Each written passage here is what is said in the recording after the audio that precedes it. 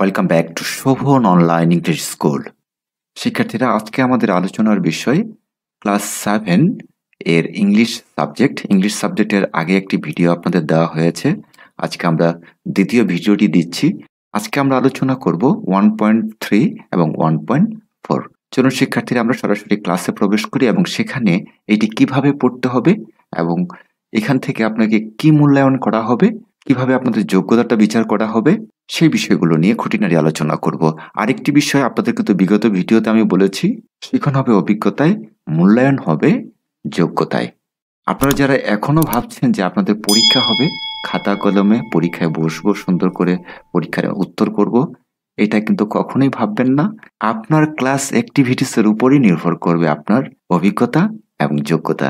ঠিক এই মাপকাঠিগুলোই মূলত করা হবে। চলুন আমরা ক্লাসে প্রবেশ করি। শিক্ষার্থীরা, আমরা 1.3 চলে এসেছি।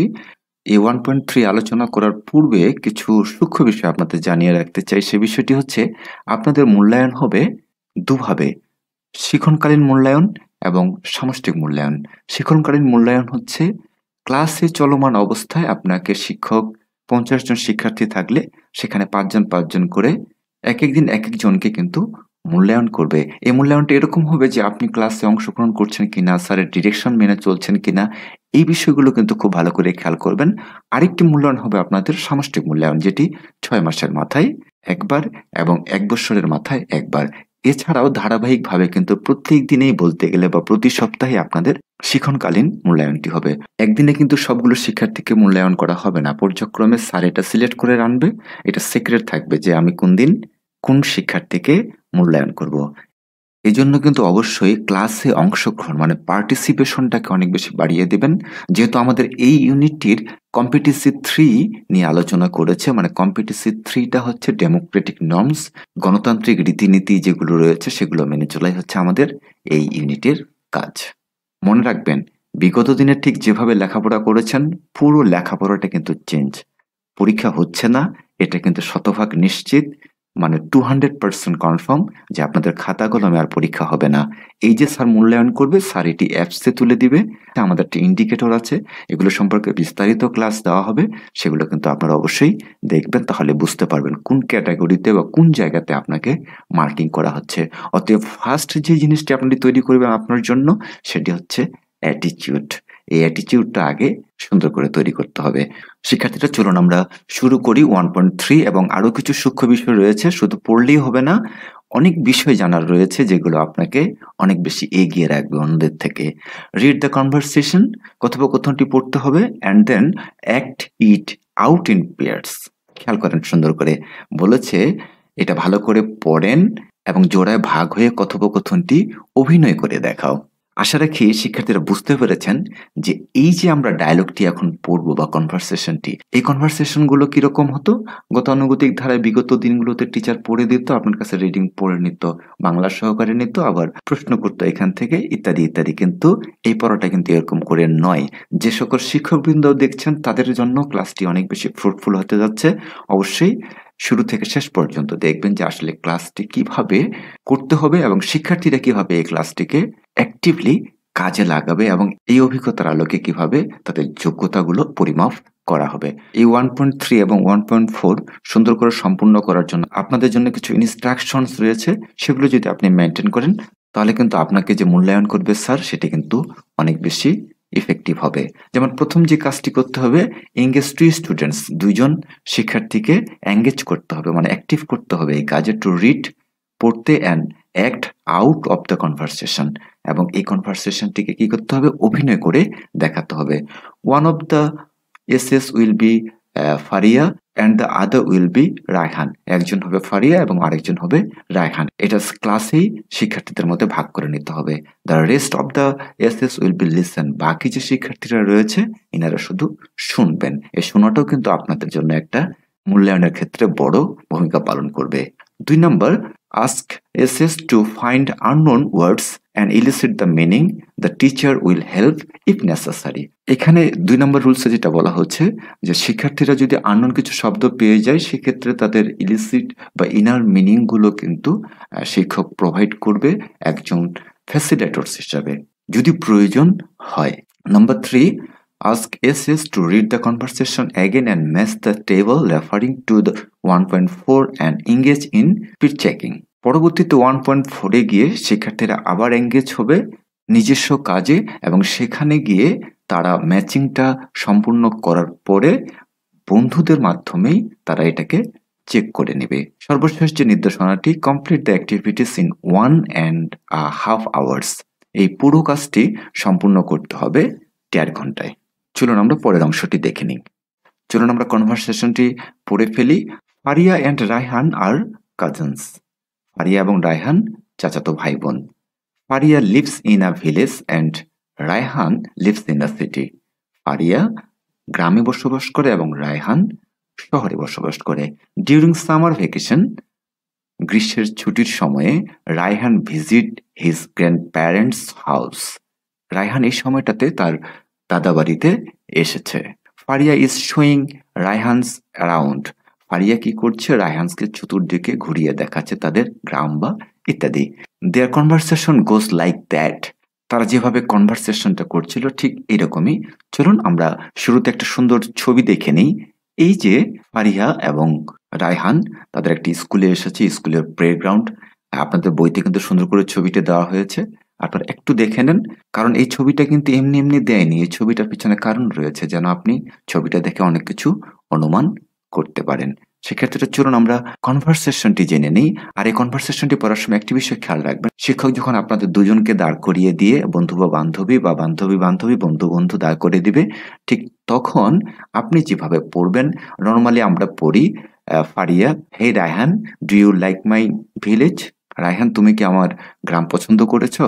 এই পড়াটা পড়ার সময় আপনি যেটা করবেন, আপনার এক্সপ্রেশনটা অ্যাজ লাইক আ অ্যাক্টর, একজন অ্যাক্টর বা অভিনেতা যেভাবে এক্সপ্রেশন দেয়, হে Raihan do you like my village, ঠিক এই ধরনের এক্সপ্রেশন প্রকাশ করবে। তাহলে কিন্তু এই যে কনভারসেশনটা দেওয়া হয়েছে, এই কনভারসেশনের সার্থকতাটি পূর্ণতা পাবে। চলুন সামনের দিকে একটু পড়ে ফেলি।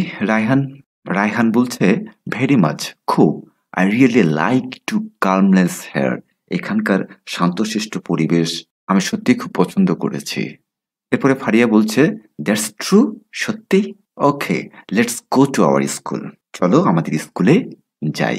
এখন থেকে আপনারা যখন এই কনভারসেশনগুলো পড়বেন তখন অবশ্যই রিয়েল এক্সপ্রেশনগুলো দিয়ে পড়ার চেষ্টা করবেন। রায়হান বলছে, দ্যাটস গ্রেট, দারুণ, আই উইল লাভ দ্যাট, আমার এটা পছন্দ হবে বা করব। ফারিয়া বলছে, হেয়ার ইজ মাই স্কুল, এখানে আমাদের school, standing in front of the school, স্কুলের সামনে, ইন ফ্রন্ট অফ মানে কোনো কিছুর সম্মুখে।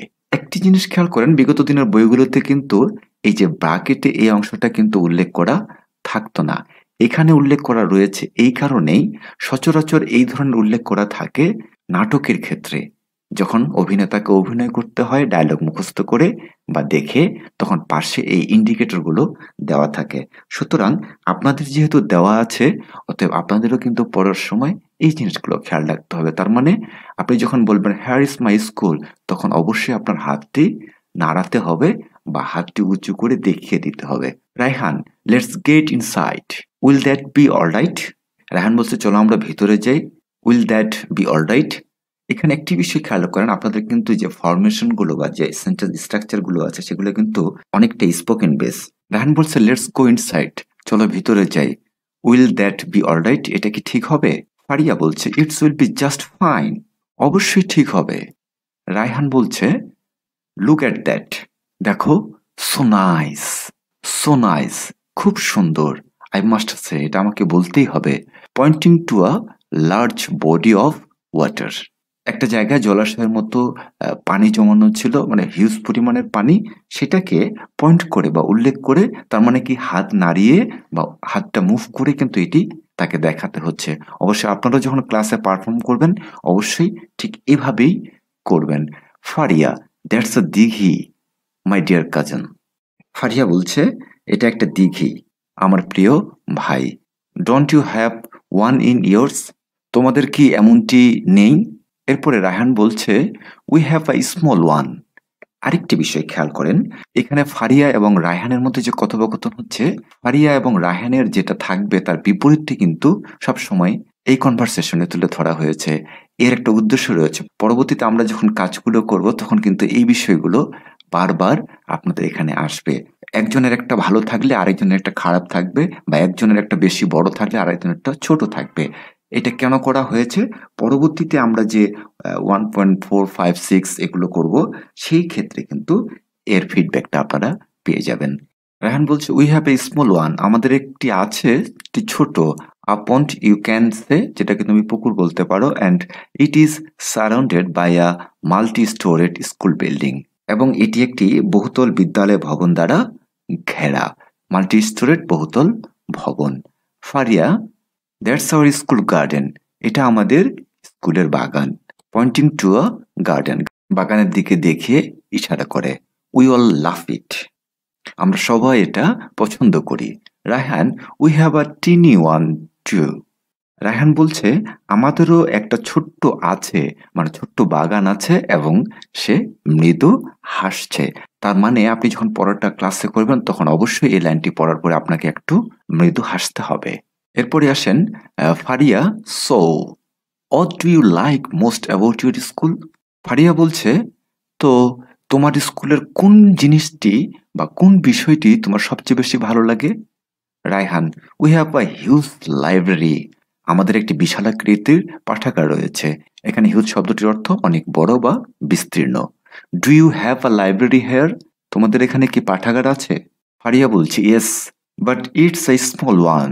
এই জায়গাটাতে খেয়াল করেন, তার স্কুলে গার্ডেনটা টিনি ছিল, কিন্তু এখানে তার পাঠাগারটি অনেক স্মল।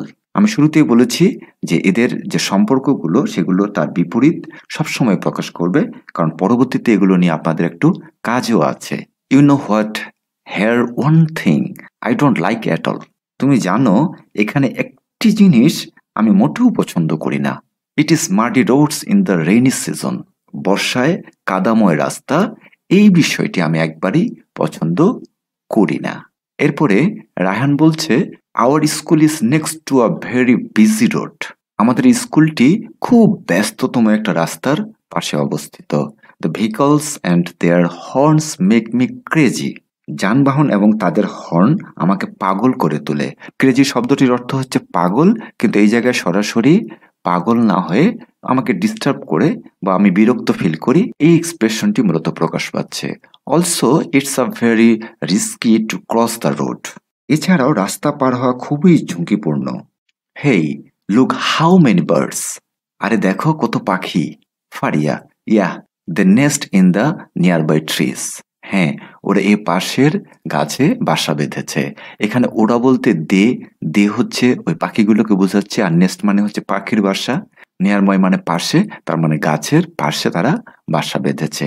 এরপরে রায়হান বলছে, we don't have to many trees around our school, Raihan বলছে আমাদের আশপাশে খুব বেশি গাছ নেই, সুতরাং এটা একটা দুর্ভাগ্যজনক বিষয়।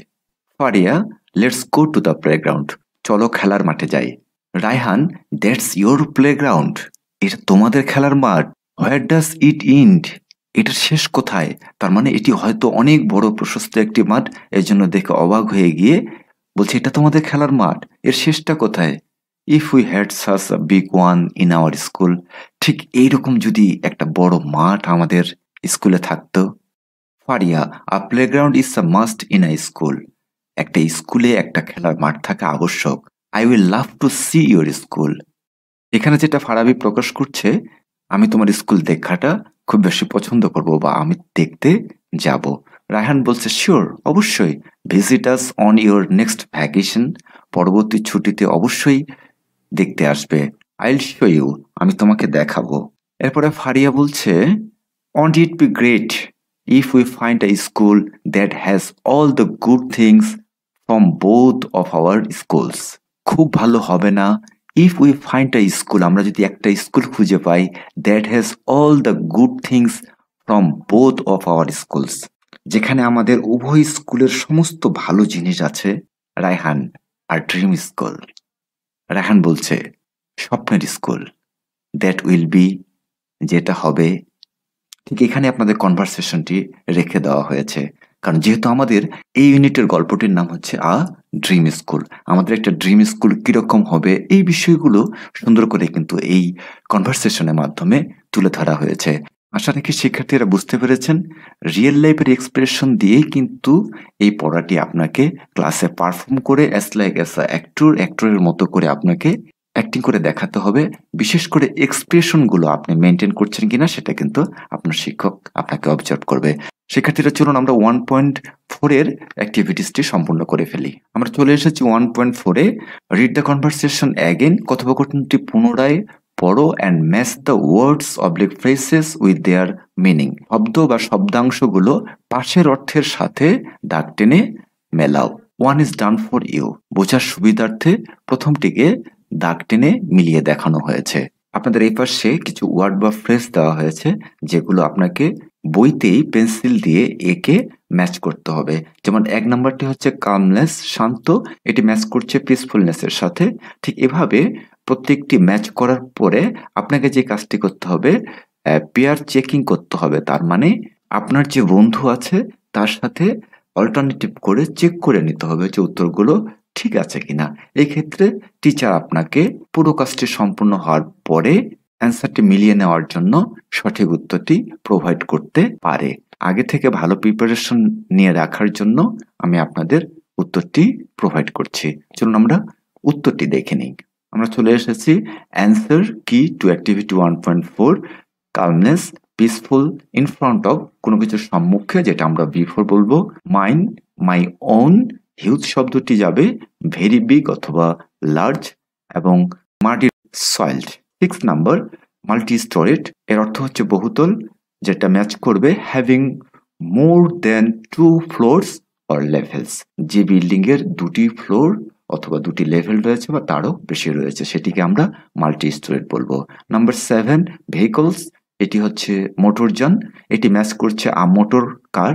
এতটুকু দেখলে কিন্তু আপনারা বুঝে ফেলবেন। বাস, truck, that is used for transporting people or goods from one place to another, যেটি মূলত মানুষকে ট্রান্সপোর্ট করে এক জায়গা থেকে অন্য জায়গায় বহন করে নিয়ে যায় অথবা মালপত্রগুলো নিয়ে যায়। 8 নম্বর নেস্ট হচ্ছে পাখির বাসা, birds house. 9 number near by, পাশে, যেটা ম্যাচ করছে ক্লোজের সাথে। 10 নম্বর ভ্যাকেশন, যেটি ম্যাচ করছে হলিডে মানে ছুটির দিন। শিক্ষার্থীরা, এই ছিল আপনাদের ইউনিট 1 এর ড্রিম স্কুলের 1.3 এবং 1.4। আশা রাখি আপনাদের ভালো লেগেছে। আমাদের এই ক্লাসগুলো কিন্তু চলমান থাকবে।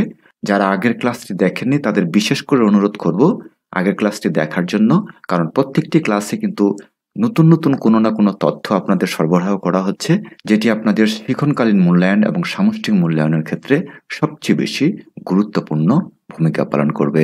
শিক্ষার্থীরা, আমাদের আজকের এই ক্লাসটি আপনাদের কেমন লেগেছে সেটি কিন্তু অবশ্যই জানাবেন, কারণ আপনার একটি মন্তব্য আমাদের কাজের অনুপ্রেরণাকে আরো বেশি বাড়িয়ে দেবে। যারা এখনো সাবস্ক্রাইব করেননি অবশ্যই সাবস্ক্রাইব করবেন। পরবর্তী ভিডিওগুলো পাওয়ার জন্য পাশে থাকা নোটিফিকেশন বেল আইকনটি প্রেস করে দেবেন। এতে করে আমি যখন ভিডিও আপলোড করব আপনি কিন্তু সাথে সাথে নোটিফিকেশন আকারে পেয়ে যাবেন আমাদের ভিডিওটি। Thank you for watching this video. If the video is helpful for you, you must subscribe Shovon Online English School and press the bell icon to get more updates. Allah Hafiz.